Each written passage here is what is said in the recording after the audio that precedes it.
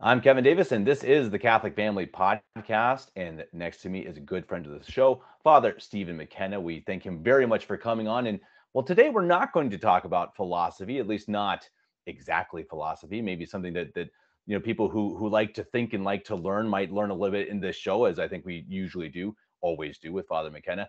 And also apologies for my camera. If you hear any crashing, it's because I'm throwing my Sony SV1 camera out the window because it's terrible.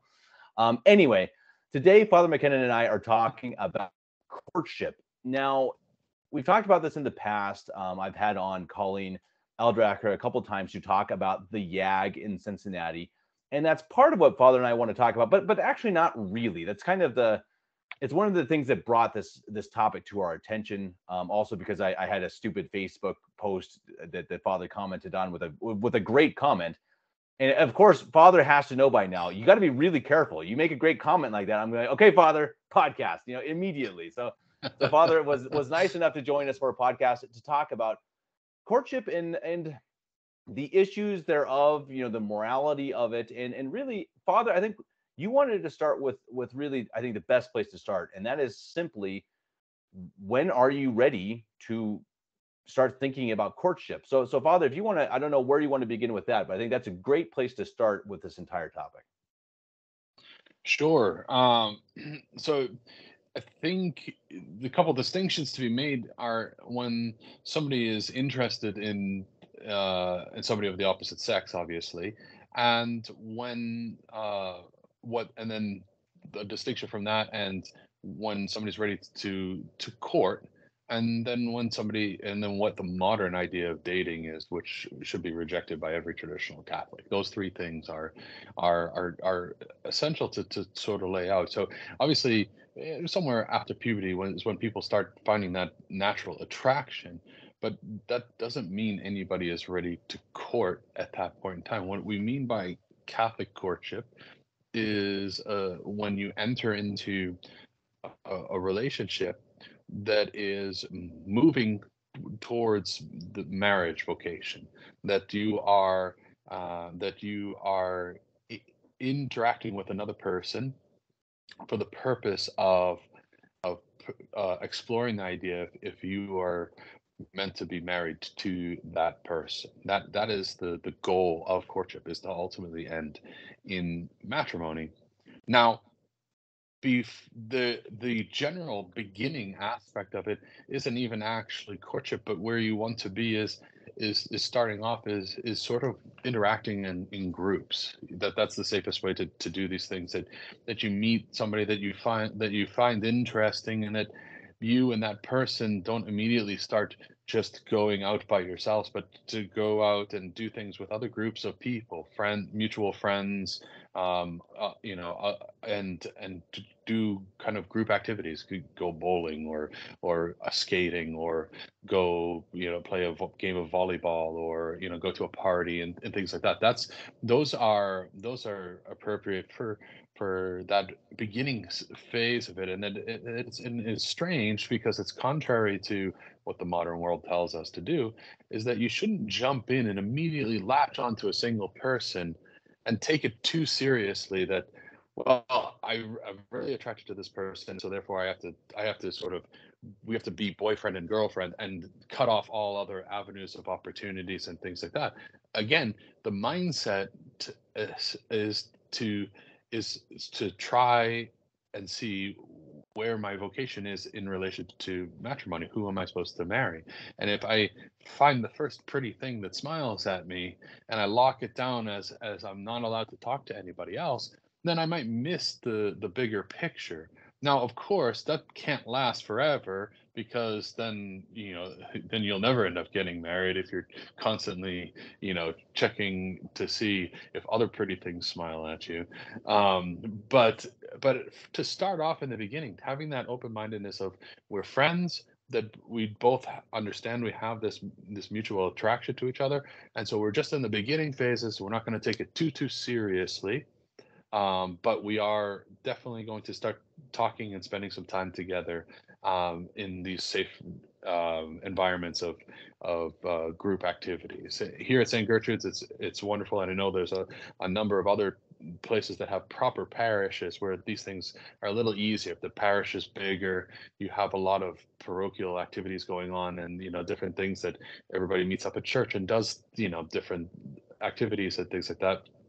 That's the obviously the epitome of settings. It's the safest of safes. And but even outside of that, like I said, if somebody's having if one of your friends from one of your Catholic friends is having a cookout, and they're having several other friends over, and that you both end up there at the same time, that's always a good thing. Eventually, though, if all seems to work out and it really seems, hey, we're ready after a little bit of time to take this a little bit more seriously, then you would sort of, as the common saying goes, sort of go steady, where it'd be that you're exclusively courting. You've entered into actual courtship, where it is myself and this other person whom I am attracted to and thinking about possibly marrying, that we get to know each other better, get to start talking about common ideas and real ideas too, not just what kind of movie do you like, or what kind of ice cream is your favorite, or what's your like, do you like dogs or cats or anything like that. I mean, of course you can talk about those things too, but don't be afraid to start talking about real things. How do you see life going? What are expectations? What kind of ideas do you have for um, even as it goes along, the closer to marriage that you get, ideas about child raising and discipline and education and all of those things.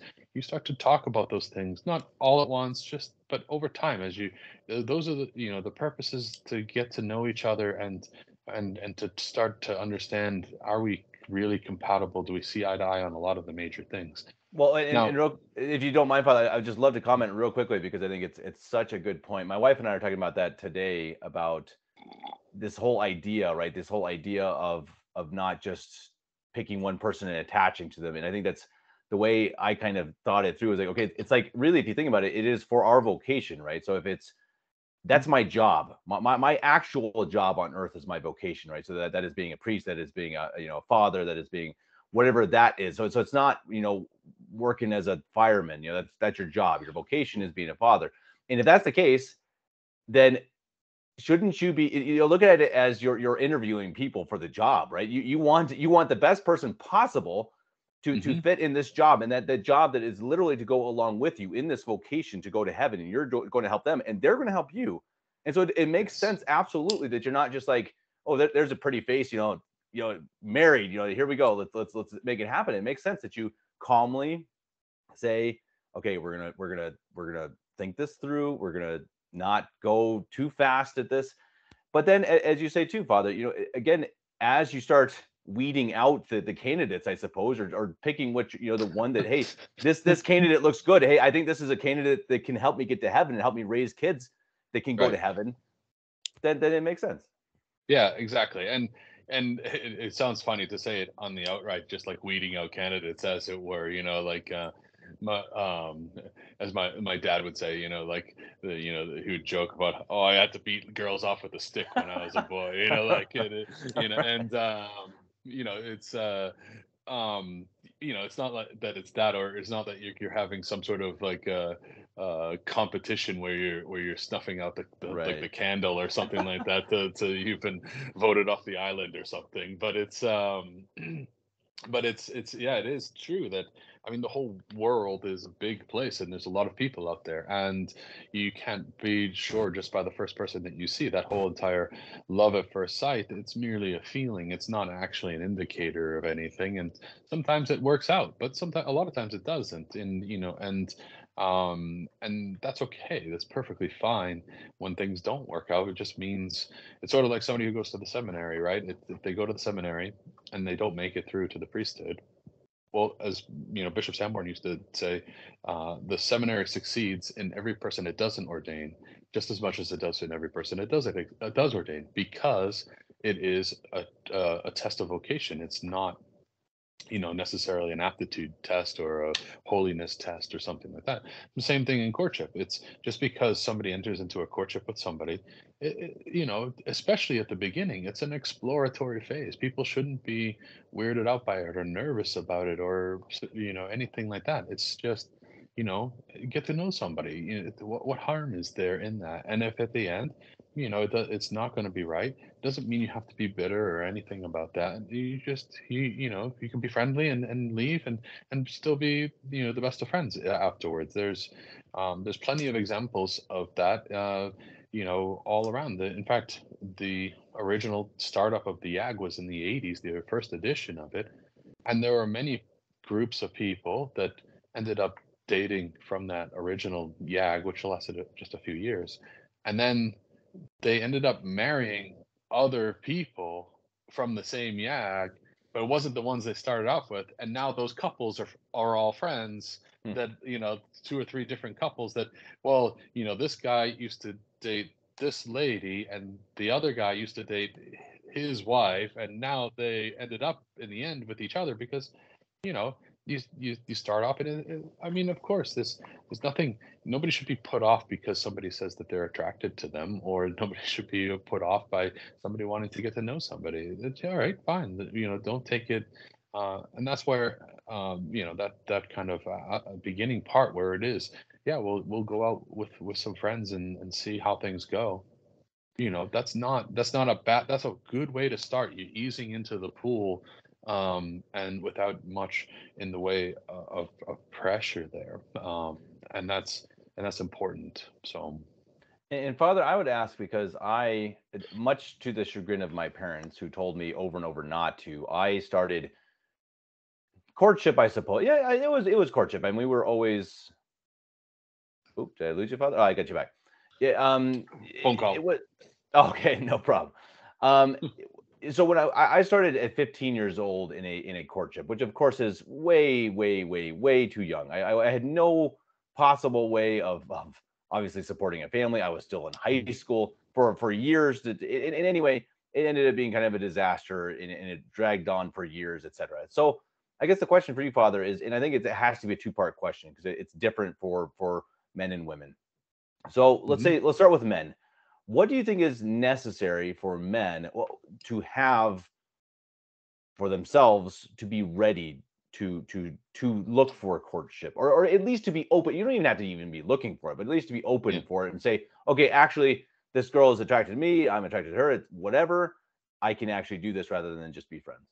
Yes. So it's necessary to start like real courtship, or to start in that we're in groups and we're having fun as friends and we get to know each other a little bit, but it's nothing serious and nobody is tied down to one person and another.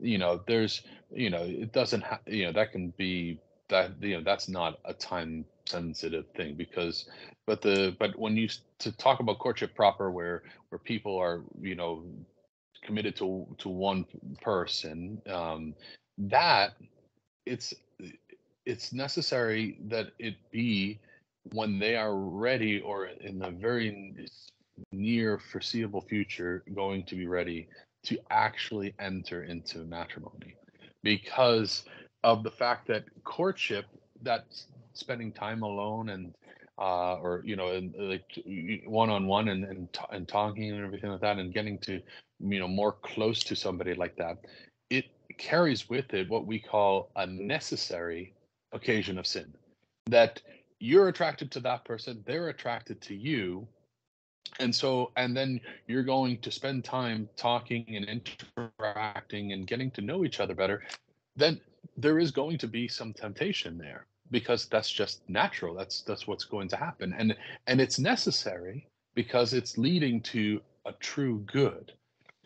But to take that on when you're not ready for it, it can't be done. So the general principle is for boys and men and women is that you have to be basically ready to be entering into the married state.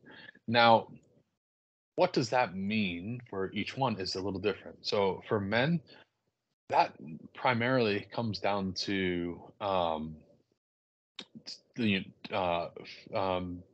basically towards independence, financial and physical independence, that really is necessary. They need to have the primary duty of of the husband and the father is to be the breadwinner of the family, to work and to provide for the family and all of their needs.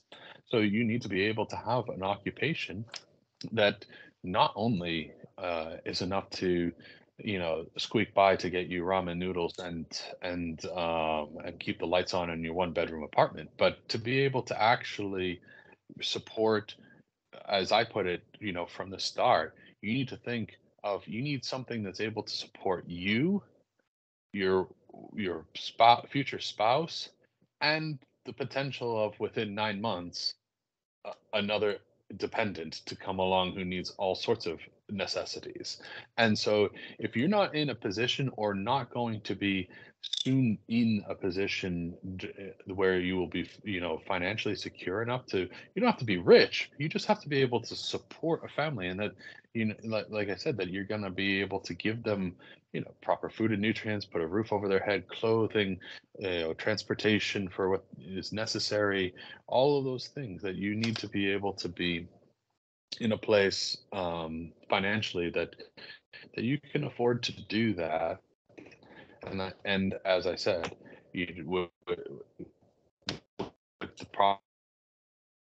prospect of 9 months and have a solid basis for that reality. Secondarily, you need actual physical independence. If you've never learned to live and do things by yourself, it's going to be impossible for you to be ready to enter into marriage as a man. Now, that's not to say that you couldn't have been, living at home, but you need to have a self-awareness to say, have I been taught how to be independent, to take care of myself, to not be a grown child, basically. And have I developed with some maturity to be able to look at it and say, yeah, I'm willing to make sacrifices, and I'm willing to work hard, and I'm willing to take on extra job if I need to, just if so things got hard, or take on responsibility. And I think of it a lot of times, from growing up, where that my at times when duty was called for my dad, like, he'd have to work long hours and things. He was a tradesman, he was an electrician, and he worked very hard. And then when the winter time came, he not only was doing that, but he would have to plow on top of it, and so sometimes he would at times that would be a reality. And that was fine. I mean, that he might get no sleep and whatever, but he was ready to go the next morning and plug along for work, and sleep when he got the opportunity to, because he had a family to feed, and that was just going to be it. And no, no use whining about it. It doesn't make any difference, and you can't just call out sick to family life. So, and that's we'll get into that a little bit later, but but yeah, to have that self-awareness for yourself, that am I willing to, am I ready to sacrifice? Do I have the skill sets necessary to be the man of the house, to work hard, to be able to be conscious, to have responsibility, to take care of my own things if I have to, if because even though you can say, well, we'll divide up duties, domestic and other things, like if you can't do laundry, what are you gonna do if your wife gets sick? You know what I mean? Like, like, or I mean, or various other things that happen. Like, you can't, you're not getting married to have a mom. You're getting married to have a spouse. You gotta carry your own weight in that, and help out. So you gotta throw a load in every now and again too, and just to be handy. And also, like, like I said, can you mow the lawn? Can you clean the gutters? Nobody expects everybody to be a handyman. You don't have to be able to fix, leaky pipes are broken, but can you operate a phone and call a plumber to do so, because or you're just going to ignore the leak coming from the ceiling because it's sort of like that immature lookout towards it of like, well, maybe it'll just go away, or something like that, and which is actually all too common. And so just having that self-awareness, but really that independence. Can you live on your own? Young men that any young man, when they once they get out, once they have the ability to, they really should move out of home and force that upon themselves. Either get a room get a roommate and rent a place if to start off costs are difficult, live with a roommate, that's fine. Or if you can, live on your own, but get a sense of independence and self-reliance, that nobody's coming to help you if something goes wrong, and that's important for that aspect. Now,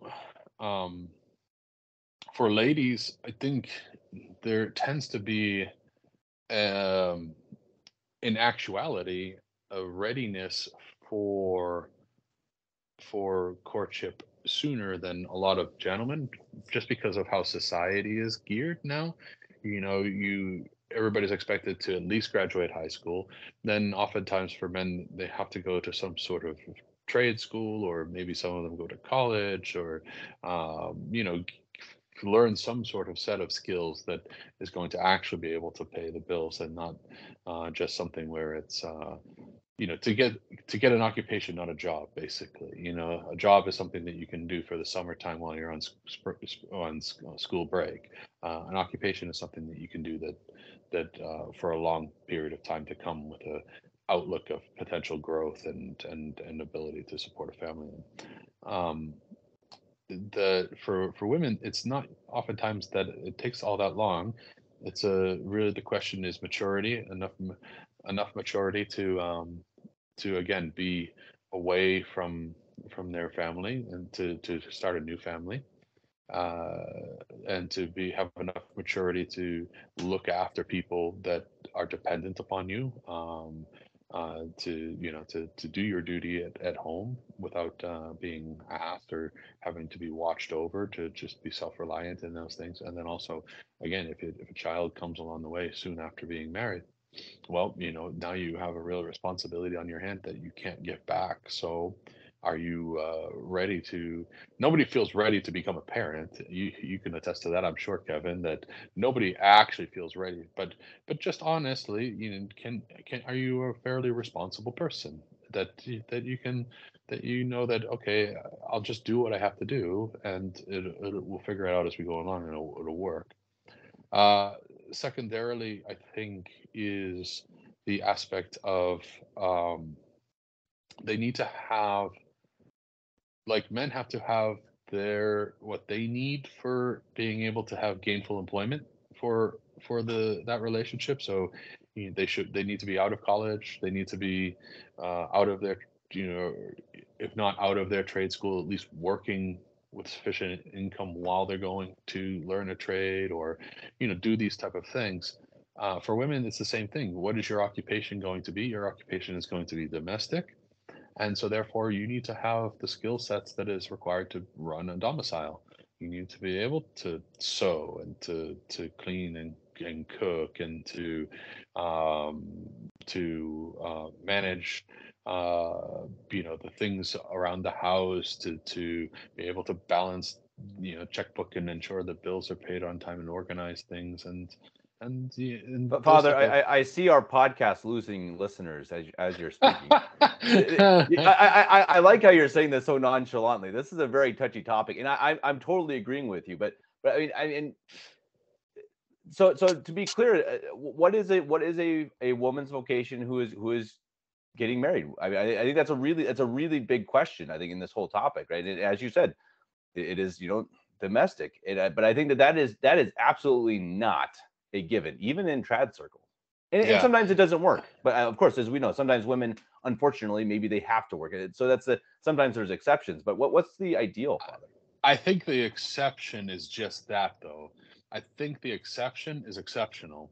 I think in reality, and I think while people can write me angry emails after this if they want to, but I honestly believe that um, in the in almost in most cases, uh, women continuing to work is by choice and with an excuse found.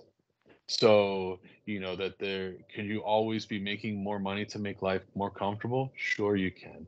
Can you always, feel, do you always have a skill set that you feel is being underappreciated? Of course, but I think truly, um, you know, that really, realistically speaking, I think employment prior to courtship or prior to marriage by women should be based on things that they can do and walk away from. You need to do something that you can walk away from. If you want to teach at your local Catholic school or something like that, great. We got you for a few years, and then when you get married, we know we're going to have to replace you someday. If you want to do do some cleaning or get a job, doing photography for on your own or whatever, those type of things, fine, because you can stop at any point in time. But the idea that of most ladies going out and getting, like advanced nursing degrees and things like that, it's a waste of time if you're wanting to look for your vocation in life. And I'm sorry that I know that's going to offend people, because ladies, you do tend to get very sensitive, especially if you are in the nursing profession, because the world always tells you that you're heroes. And I don't think that anybody discredits the importance of having nurses out there. But when we look at the history of nursing, what was it largely down to? It was down to single people and nuns that used to And be nurses, because they weren't tied down in matrimony.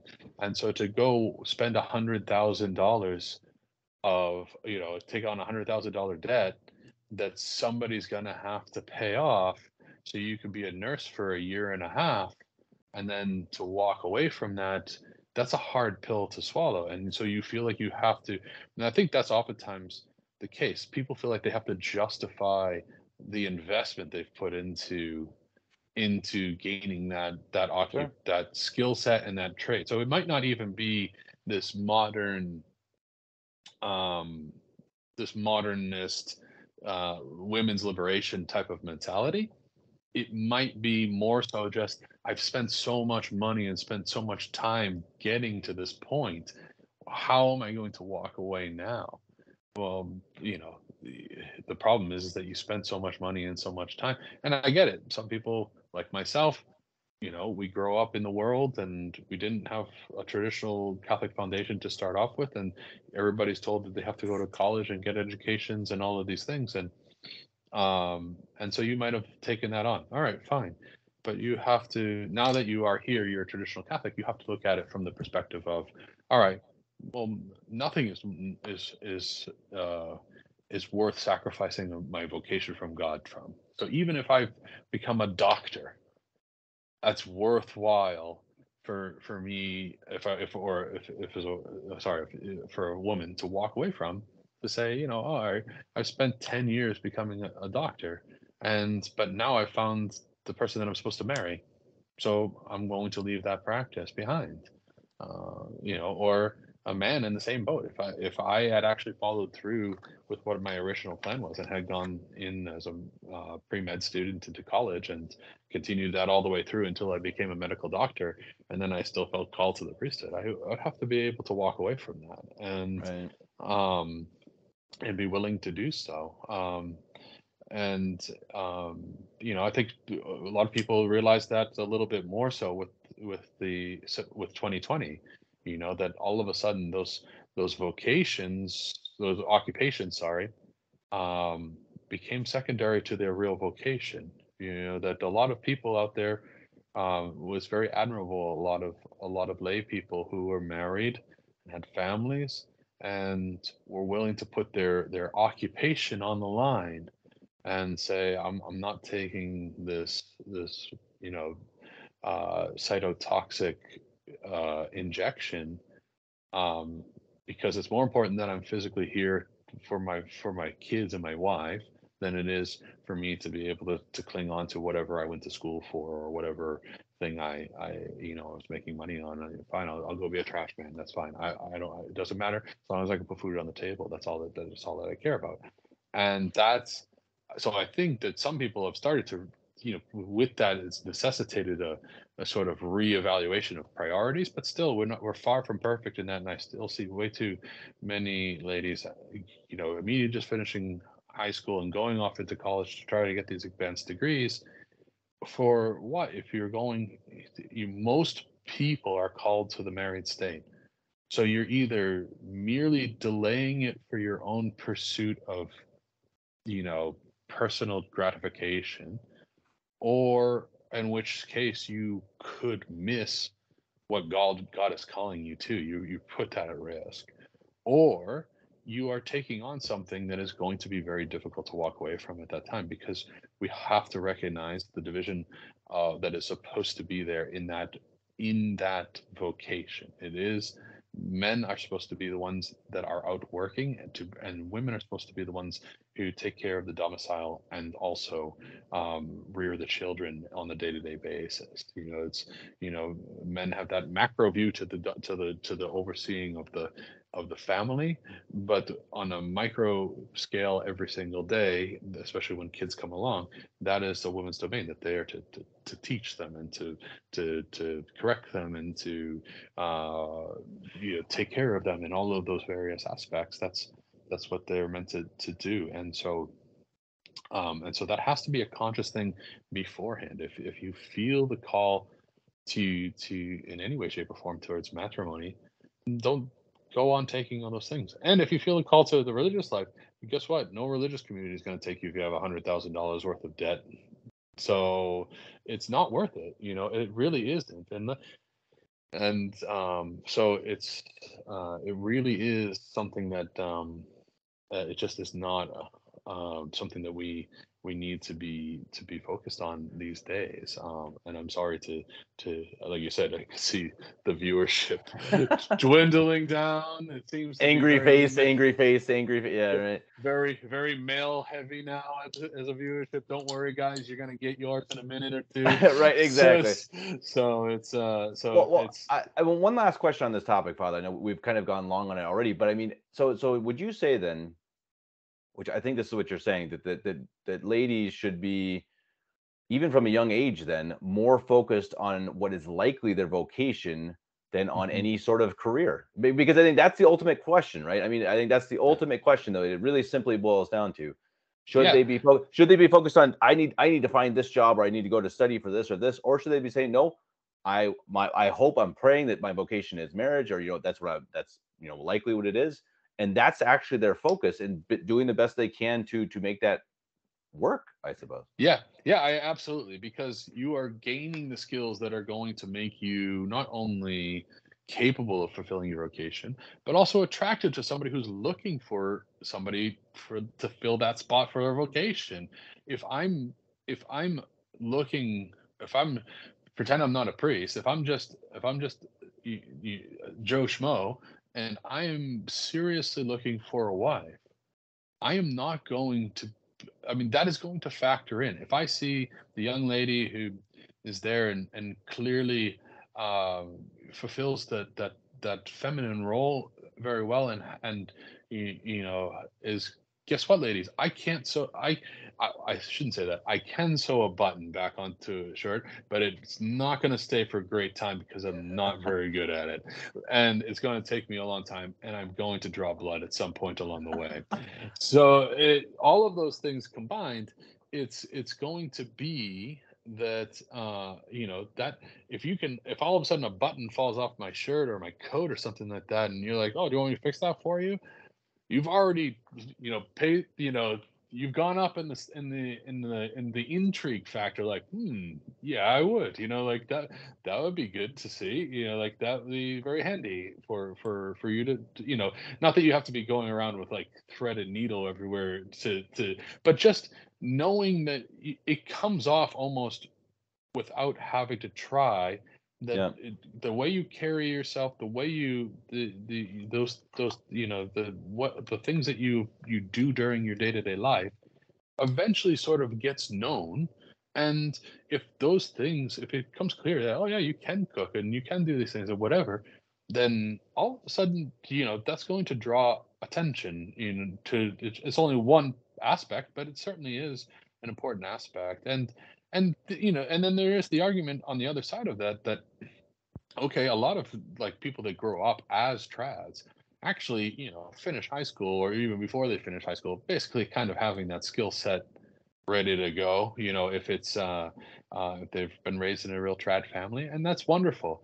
And so that's not to say that you can't, you're not going to be turn 18 and then all of a sudden be married and on your way like instantaneously. That doesn't happen either all the time.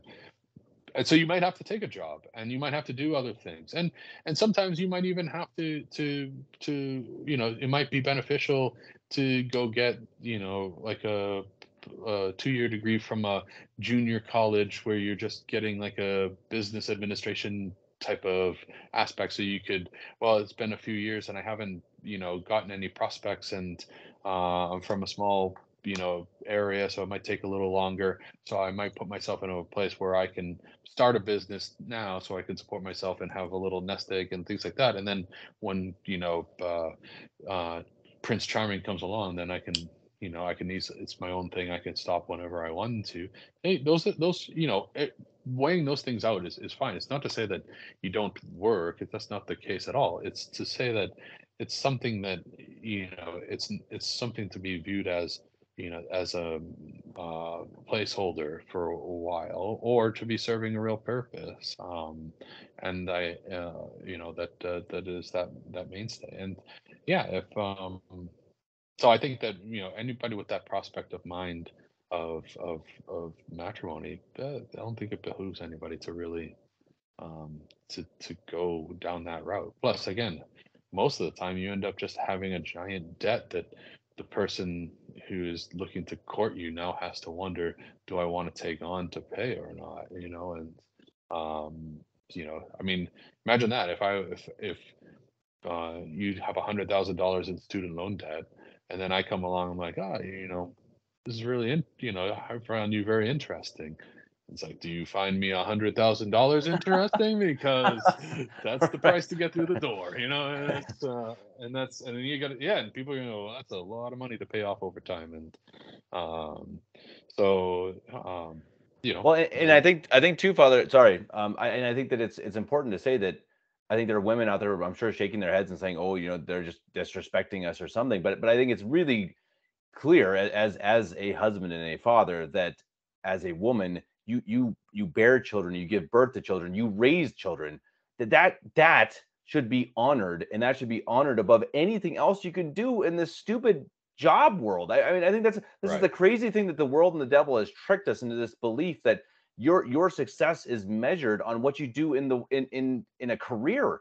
And since when? Why? I mean, for a yeah, woman, I mean, why would I mean, that's not how it is, and that's not shouldn't be like that for men. Maybe what you contribute to society, but certainly sure, not what your job is. I mean, how well you do your job, how hard you work, how well you support your family. But this entire idea is it's a modern idea, and it's probably part of modernism. I mean, for it that is. matter, and it's ugly. It is it very much is. And we have to recognize ourselves how much we don't realize that we're imbued with that modern mentality without recognizing. Even if you've been raised from the womb, you are cradle Catholic, trad Catholic, the world is so surrounding us with so much information and pressure. We have to recognize that we're not immune to those things. All of a sudden our scale of judgment becomes a little bit of a sliding scale rather than a more concrete scale, whether it's morality, whether it's propriety or whether it's responsibility, and in this case, whether it's actual duty of state. And yeah, nobody should look at being told your vocation is domestic as being a letdown. If you feel that when you're told, oh, your vocation is a domestic one, if you feel kind of like this, kind of like, oh boy, that's a bummer type of feeling, you have to, even if it's just a small feeling, you have to check yourself to realize that is that is modernism in, like, affecting you. It should be an exciting prospect because of all the joys that come with it. And it's oftentimes more joyful than you imagine going into it. Not to say that it's not without its crosses and hardships. It certainly is. There's no vocation that doesn't have a cross, but it's my mother talked about how, when I was again, so for listeners, I didn't grow up traditional Catholic, but my mom, when I was first born, I'm the oldest. She worked for a short period of time because she had been working before I was born, and she continued on. And shortly, little while afterwards, she stopped, and it was, needed that she just stay home and take care of me and then my brother to come and things like that. And she will tell you that they were the happiest days of her entire life. That those were the happiest days of her whole life when she was home just taking care of us. And that was her world. With her little domain was the house. And so, so it is meant to be one with many wonderful rewards to it, in addition to the work that actually goes into it. I mean, Kevin, you're a dad. I mean, when you're, you know, at work and you're spending hours, slaving away trying to do whatever you've got to do, and you're surrounded by worldlings and things like that, how much do you want to be home with your kids and your wife? Like, how many times do you think, oh man, I can't wait to get home, like this is just a slog today, it all the time. It's that, the home should be a joy, and that should be, that is your little sort of like, safe place, your castle. And it is a good wife that makes it that way, and it is kids that brighten that light up. And it's a real, it's a real benefit, a real bright spot in a marriage for a woman's vocation, if she embraces it and does it well. Like, that's is very fulfilling. And so, we have to recognize that it's a mindset that is affected by the modern world. And then that's not to say that like, if you're a woman and you're kind of coming to that realization, who have been, nipped by the modernism bug, like, don't think of yourself as bad. It's like I said, we're all, none of us are immune to it. It's just recognizing for what it is and trying to counteract it and say, oh, okay, I'm going to embrace the challenge to try to be feminine, to embrace my calling in life as to what I am. That I am a woman. There's a lot to be very, thankful for in that aspect of life. And so, um, yeah, that's it is a fight against modern society. And just as much as, like I said, there's plenty of aspects on the men's side too that, we have to fight against, that are modern influences. Be- And being being grown-ups. I think that's father, the one that I see the most is the modern yes, mentality of I don't need to grow up, I don't need to be an adult, I don't need to accept responsibilities.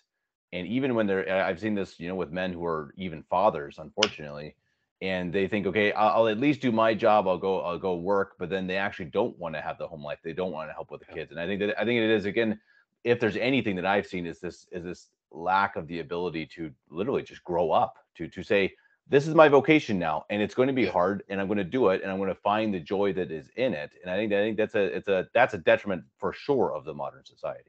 For sure, absolutely. And for men, has to be a realization that if you want to be a married man, it doesn't stop with, punching out on the clock at 5 o'clock. It begins. Yeah, exactly. Your work part of the day, while it is probably the more grueling aspect of it, and the part that you look to go home to because there's more, you have a financial reward from work, but you have an actual, like, purposeful reward in the home life. In reality, when you step through that door in the evening, now is the most important work of the day that you're going to do. You have to help out your spouse, to make sure that you express that she is loved and appreciated, and all of those types of things. You have to look to your children and take interest in what they want to do. You have to go out and play with them. You have to listen to them sing the new song that they learned in school that sounds like nails on a chalkboard. But you have to pretend that you're happy to hear them learning to play the recorder. I mean, it's you all of these things, whatever interest they find that you think is just boring, you have to be interested in wholeheartedly. Every movie that they watch, you have to have watched beforehand to make sure that it's clean and decent and there's no hidden aspects to it that you didn't know. Every book that they read, somebody has to go through. You are responsible for all of these things and so much more, that if you think you can come home and just put your feet up, then you're failing. That's not how it works. You need to be part of that home life, and for the time that you're there, be a part of it, and be a help.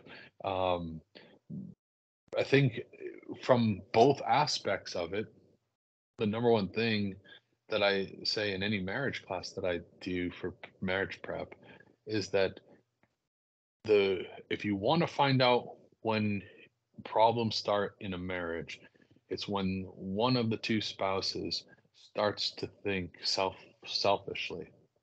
If they if their first priority and first mindset is what does my spouse need and what do my kids need before any concern of my own, if it's self-sacrificing, and it's one that is constantly giving of itself without expectation of something in return, in that regard, like a true selflessness.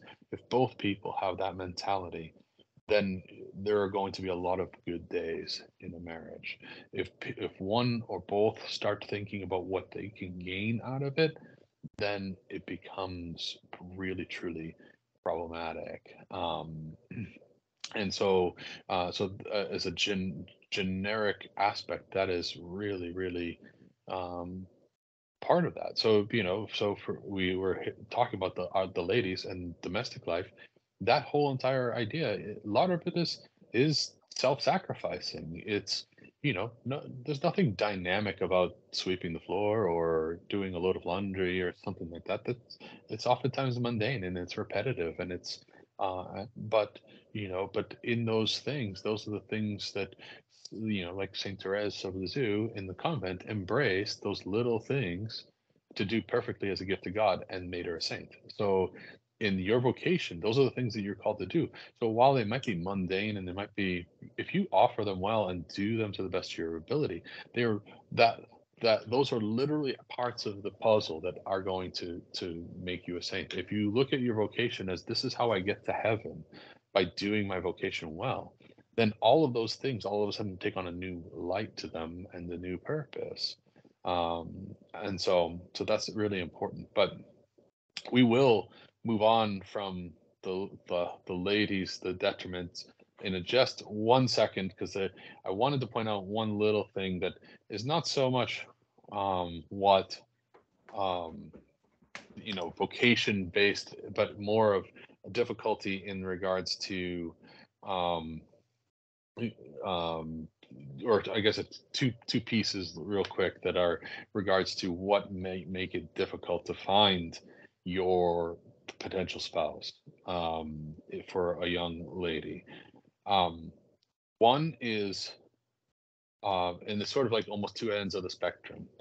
One is if you have a mentality that is, so we talk about this masculine influence on society. Well, if you have truly masculine personality where it's a sort of domineering aspect where you have a very strong will and you have a very strong um sense of like the way things need to be. If you're a lady and you tend to be very type A personality, it's not to say that you can't find a spouse. It's far from it. It's just you have to be self-conscious of that aspect is something that if a man is supposed knows he's supposed to be the head of the household, he's not going to want to compete for that position. And so you have to just be self-aware of those things. Try to work on being feminine in that approach, and also being making it clear that I need to sort of to be conscious of that reality. On the flip side of it is, if not the truly uh, super organized, but on the reverse is the very immature aspect that girls can prolong an immaturity, which makes it difficult or really undesirable for men to ask them into situations of courtship. This a lot of times takes place in girls. Girls tend to be very cliquey, that they sit around in groups and they talk with each other. That's fine. But if your group is constantly walking away from where guys are and just keeping a distance, well, guess what? Don't be surprised when nobody comes up and talks to you, because you've distanced yourself with these group of ladies, and that's made it. I might think you're pretty, but I'm not going to chase across the parking lot for you if you keep running around in circles and just trying to stay with your girlfriends all the time. That just isn't going to work. If you at least stay in one place, then all right, maybe I can try to crack in through the eggshell here. But Oh, well, like that. it's like my original Facebook post, Father, right? Where I said, if you want your knight in shining armor to pick up your handkerchief, you have to drop it first. And I think that that's ex- it's like what you're saying. I mean, it's exactly that. You have to at least give something. Indication. Yeah. So I Yeah. mean, you don't have to be like, you don't have to give a wink, but just like, hey, literally be available to Hmm. someone to talk to. I mean, and I think that's such a valuable thing for ladies to know, that okay, if you're not interested in being married, then okay, fine, then go with your gal friends and go on a Yeah. hike. But if you do want to get married, and that's at least in your mind somewhere, then you have to make it at least possible for men to Yeah. talk to you, right? And be approachable about it too. That if somebody comes over, don't do that kind of like mean girl thing where you all look at each other like, and kind of like, like who is this coming interrupting our conversation? Like that's it probably took a little bit of gumption for the guy to get up the nerve to go over and just introduce himself or start talking Totally. to you guys.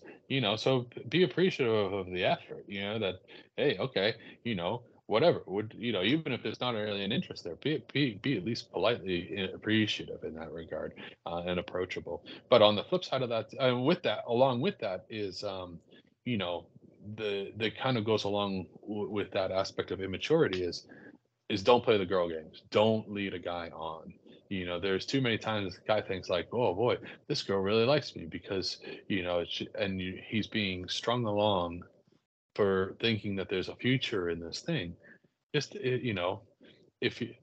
if you don't like the fish, toss him back into the sea. Like, it's okay. If you keep him out of the water for too long, he's gonna flop around till he dies, and he's gonna lose all hope in any kind of way of ever landing himself a wife, because you killed him on the deck of the boat. Like, just toss him back. If it's okay. Don't be mean about it. Be very nice about it. But if in but if it starts to become apparent that it's more than just like, okay, we're going to hang around in a group of friends and this guy's really kind of interested, just tell him and say, listen, I'm interested in somebody else, or I think you're a great guy, but you're not my type, and I'm not, I don't take this the wrong way. I want you to find the right person.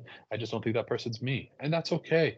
It stings a little bit, but it's way better in the beginning than it is if you drag him along for a long time, and then he thinks that he's thinking about going to pick out a ring, and you're looking for the exit somehow, and do it to his face. Don't send him a text message. Don't, be an adult. If you're supposed to be an adult, act like an adult. Pull him aside. Don't do it in front of a bunch of your friends. Don't have a friend do it for you. Pull him aside and tell it to him nicely, and just, be very, say something nice, about, that he has a lot to offer, but it's just not for you, and that's fine. But Well, and Father, I think I see it in society. I think this is another modern issue where people are afraid of committing, and I mean to anything. And I've seen it when I host a party or I barbecue or do a pilgrimage. People take a long time to respond, and I even kind of talked to people about this before. And I think part of it is because I think someone literally said, "Well, I don't know if something else might come up." And I was like, ouch. whoa, yeah, exactly. But that's exactly, and I think people really think like that. Maybe Yeah, it may just be my parties. Sorry about that. yeah, But it's like, I think the idea of, well, maybe, I mean, it's like not just like committing to yes or no, is this going to work or is it not? And I think that's and I know that's a difficult thing because you also don't want to give up on someone in the first meeting. And I understand it is a difficult game, it's not a yeah, game. It's a yeah, difficult yeah. thing to understand to play. But I think again, don't yeah, as you said, Father, don't pull things along just because you're not willing to commit and committing to say no. It's a Exactly, and commitment. It's no, yes. it's a good point that you make, because you said you don't want to say no from the outright to like squash any possibility before it even gets going, which is why, again, the beginning part of before courtship, where you spend time as friends if everybody has that mentality, like, yeah, we'll get together at Kevin's house for a barbecue, we'll all respond to his RSVP about it, and then we show up and there's a group of us, then I can get to know you, and or girl A, and she can get to know me, and then she can make an actual decision, like, listen, we've been around, we got to know each other, I just don't think this is for us. Don't just do it because I come up and I have a little bit of a gimpy leg or something like that, you know what I mean? Like, just like, don't just don't toss somebody off for making an effort to just introduce himself either. But it is a balance to find. Give somebody a chance, but don't drag them along once you've realized that this is just not going to work. And Well, sorry, but I gotta go off on a tangent real quickly because this is something I think it's also really important. I have buddies who are like this, and I think I've seen it with girls too. Is this whole mentality of I have a type. mhm, Now, don't get me wrong. If the type means I like someone who is virtuous and Catholic, and okay, of course. But the type being, hey, I have a type of what someone looks like, and that's the only. That's so absurdly stupid that it blows my mind. It's just like I can't even believe it because it's like do you realize that you could be shutting off? I mean, yes. you are shutting off an entire group of maybe in a huge group of people, and very very possibly the person you're actually supposed to marry. It's And how ridiculous.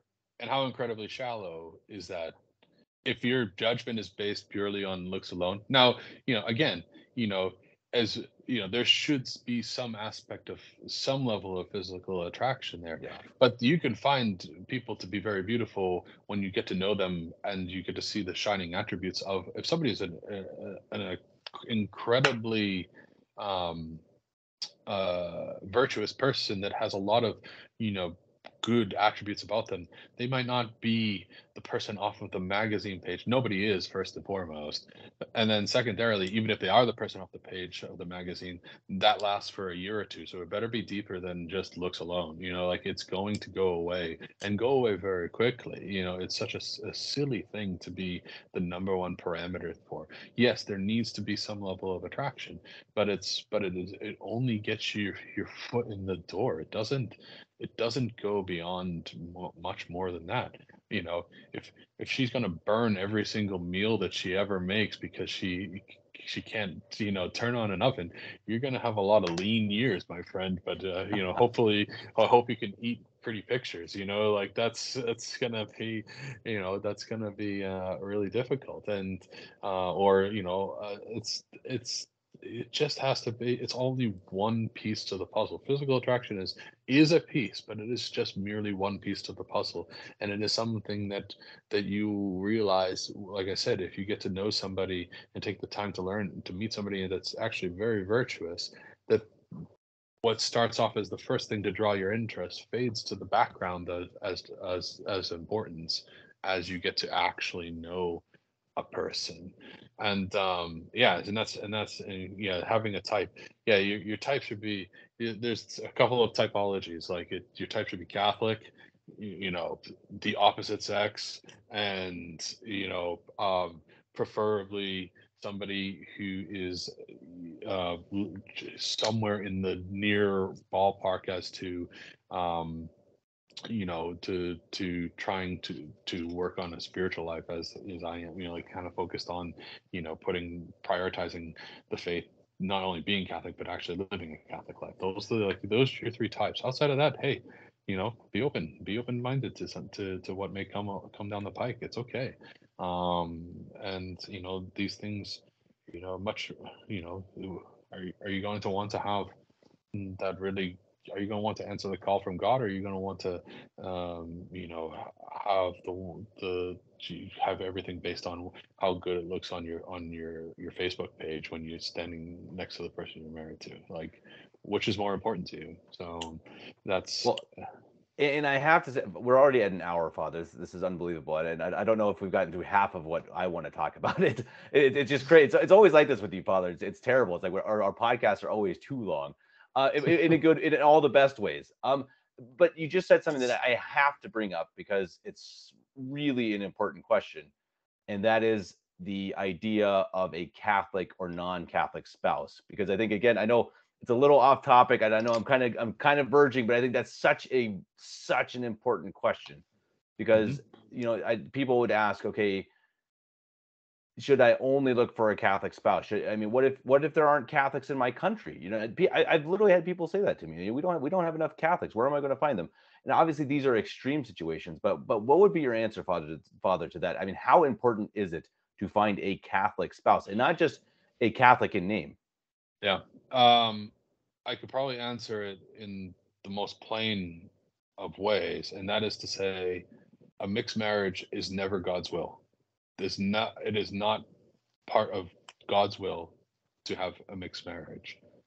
So it is merely something that in certain circumstances that may be tolerated for a greater good in Catholic society, but it is never the will of God, and it is never the will of the church to have a mixed marriage.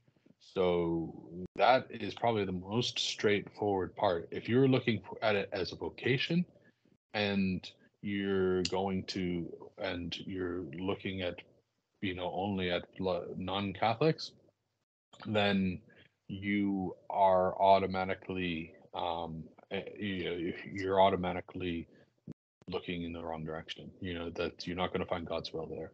Now, that being said, we understand that it's difficult at times to find other traditional Catholics out there, and there have been many cases where a Protestant has met somebody that is a traditional Catholic, and they've worked with them, and they've become converts, and they've become really strong, very good Catholics, like sincere conversion, wholesale buying in, even becoming better Catholics than the born Catholic spouse, in the end, and everything like that.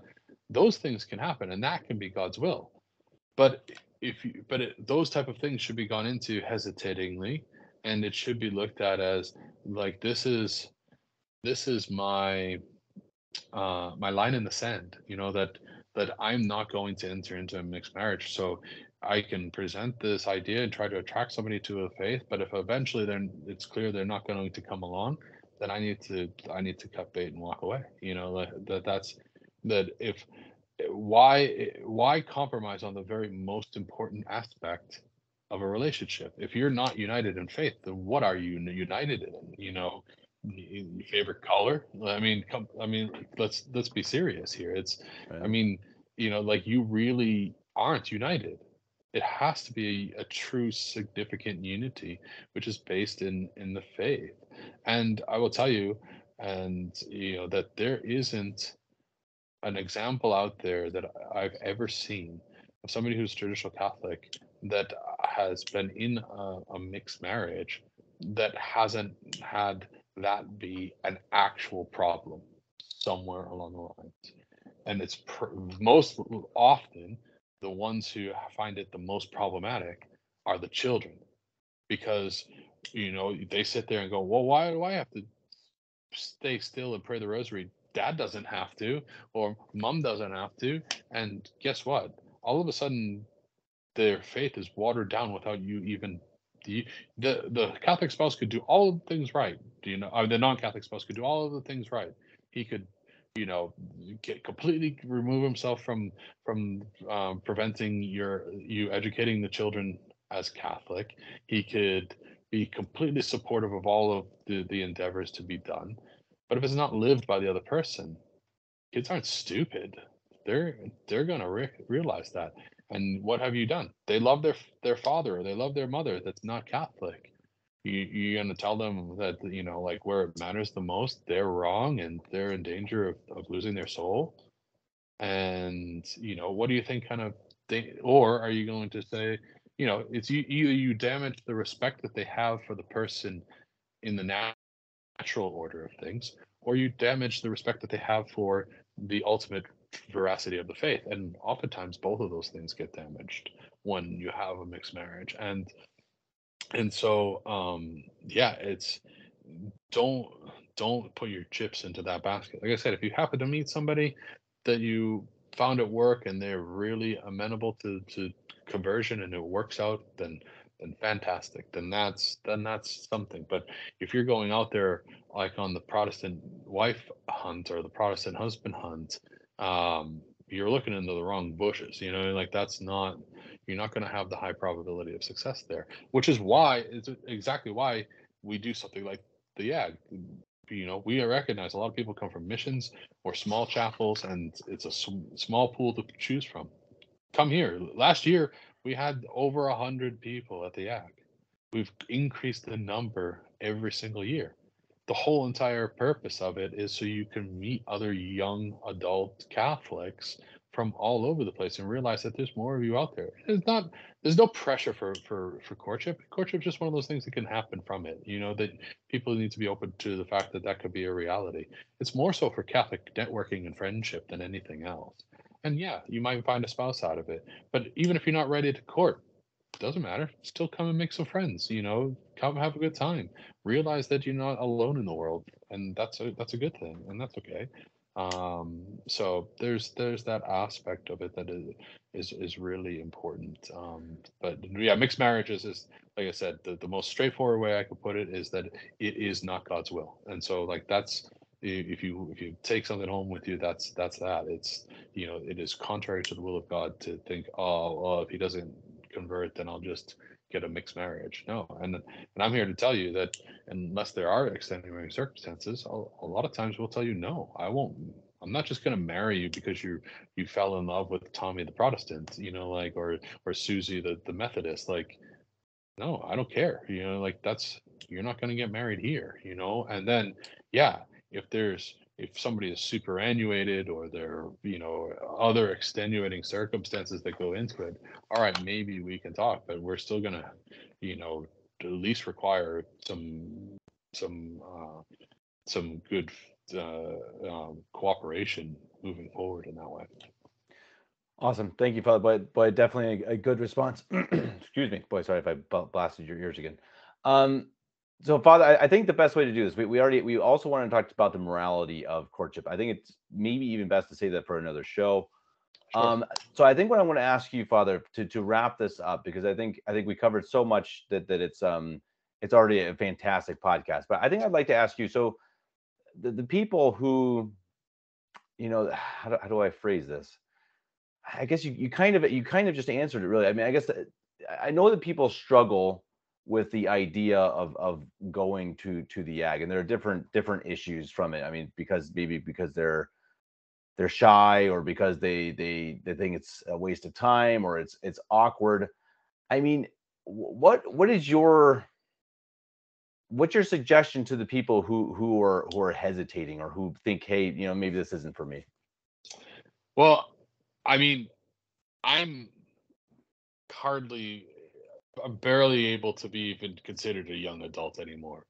Um, and and I am certainly not looking for a spouse or looking to make friends, but I'm there as the like the chaplain for it. and I have a good time at the ag. So I can guarantee you you're going to come and have fun. So first and foremost, you know, who doesn't like a good time? Secondarily, it is the primary purpose of it is to meet other traditional Catholics. You you're when we say that, like that courtship, Catholic courtship is that, it should be two Catholics courting each other, and that mixed marriages shouldn't be an option. But but realistically, neither like, not that you can't have non-Catholic friends, but you should want to have Catholic friends. You should, I mean, being friends with people who aren't Catholic should be kind of tiring in a sense. I mean, again, you don't have a lot of the same stuff in common, and usually to maintain a friendship with somebody in that position, you're going to have to sacrifice and sometimes compromise on things that you really probably shouldn't feel comfortable compromising on. It's just, or even at the very least, it's just going to be tiresome. They use more vulgarity, and they, watch movies that you wouldn't, just not going to watch, and they talk about things that you just don't talk about, and it's like, at the very least, it's tiresome, and sometimes it's going to be, you're either going to have to stand up to them, or cower away from them, and that's not good either. And so having traditional Catholics that you can be friends with, I think that's, you want your social circle to be, based, faith based. It's, we need, with this, the church is a society, and it is something that is strongest when we're together. And so that aspect of it, that, not only for yourself, that you can make good friends, but on the other side of it, you could be the friend for somebody that's there too. And then, yeah, and if you have any mindset towards courtship, I mean, what the heck? Like, where are you going to go that you're going to have a better chance of finding a prospect for courtship, if you are ready for courtship, than going to a place where it is just a huge number of single traditional Catholics. I mean, these are, like, walking in the door, two things about that person already. They are of the same faith as you, and take their faith seriously enough to actually go to a Catholic, young adult get together where you're spending 3 days, basically at a giant church function, and two, so you know that they're of the same faith as you, and you know that they are single. Like, those two things are clear apparent. Now, you could walk in there, and, maybe you don't find the right person. That's okay, but at least you have a much better opportunity than sitting at your little mission where there's 20 people that show up to mass, and most of them are, already spoken for. Then, it's going to be a much better chances of that if you are ready for courtship. And when you come, I oftentimes said this, that, especially for the guys, you know, have a little bit of intestinal fortitude, to have a little bit of courage about talking to people when you're there. Because honestly, if you walk in and you have a little bit of confidence in yourself, and just, you know, put yourself out there to talk and to just mingle with people, you will definitely make friends, and you will open up the real possibility of um of walking away with potential people that you might marry someday.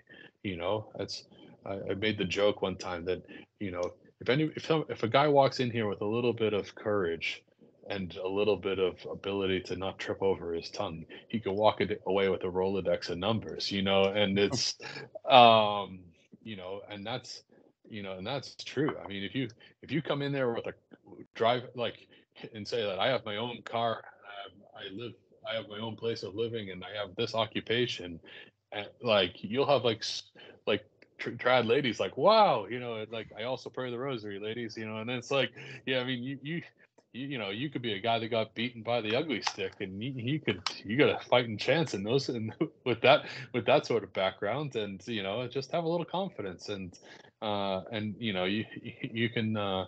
be surprised that people are really there to have a good time and to meet people and to get to know people, and you just never know who you might come across. And again, how are you going to know if how are you going to find a true Catholic spouse if you're not willing to go to the largest gathering of young Catholic singles around? Like it's sort of like God sends you the boat in the middle of a hurricane, of a flood, and you don't get into it because you think He's going to just miraculously save you. It's like, you use your common sense, use your prudence. Like, hey, this is the giant, uh, this is the giant gathering, and yeah, I may or may not find somebody there, and that's okay, regardless either way. But I at least increase my odds. If if I told you that I'm going to dump out of a dump truck 500 lottery tickets, one of them is a winner. If you don't jump into the pile, you're not going to find it unless the wind picks Right. up and blows it into your hand. So you might as well give it a shot and just come. And like I said, worst thing you do is you spend 3 days having a really good time in doing all sorts of fun activities, getting to know people, and you have new friends that you appreciate. And so what's so bad about that? Awesome. I appreciate it, And Father. and we got bowling. I mean, come on, what could be Bowling, better? food, volleyball, all sorts of fun stuff. I'm not in that scene anymore, but if I was, I would definitely be there, and I recommend it myself. Go check it out. I believe the website is yagincincy.org. I think I should have looked that up So, before. yeah, I better I probably should have too. Yag in Cincy. I'm gonna look it up right now, folks. This is real time. Oh It's the nope, that didn't seventh. do it. It's the 7th to the 9th of July, and you know, and as is traditional, the sign up has been slow, and that's always been that way every year. So those of you who know that you're coming, please just sign up.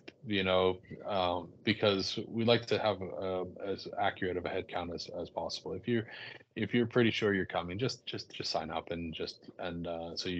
we know you're there. There's no, we're not limited on numbers or anything. That we can always scale whatever we have to do, but we have to kind of have an idea.